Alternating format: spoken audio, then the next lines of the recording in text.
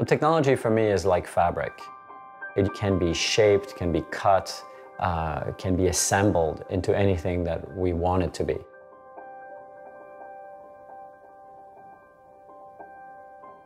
When I was a teenager, I wanted to actually become a writer. I wanted to write fiction stories.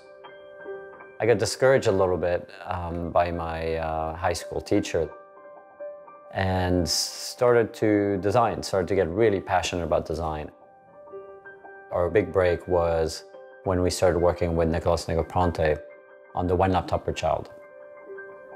Design is essentially a humanistic practice. The goal there is to create experiences that are a lot more magical. There's methods of machining materials which were originally developed for much smaller products. Materials and their textures also invite touch. And beyond touch, sometimes there is functionality.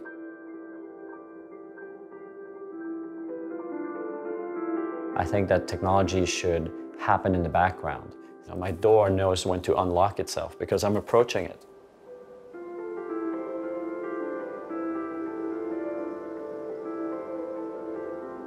I'm very interested in transformation. How a room can expand in size because suddenly the staircase disappears. For me, this is very much a California house in the sense that it's open to nature.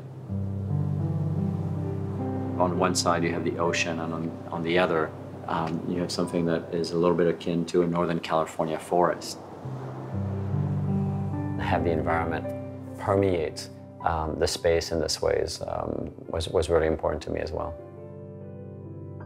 The objects and the art in the house are all very personal. I mean, we do support a lot of contemporary artists, but we also have objects that come from travels, objects that come from nature walks and adventures. More recently, we've acquired more pieces that have to do with political statements, such as peace marchers in the 70s, such as the Berlin Wall.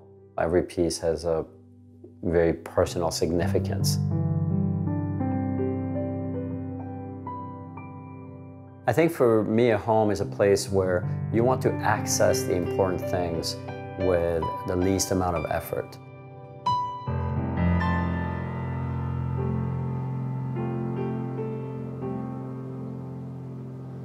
So this house tries to do that.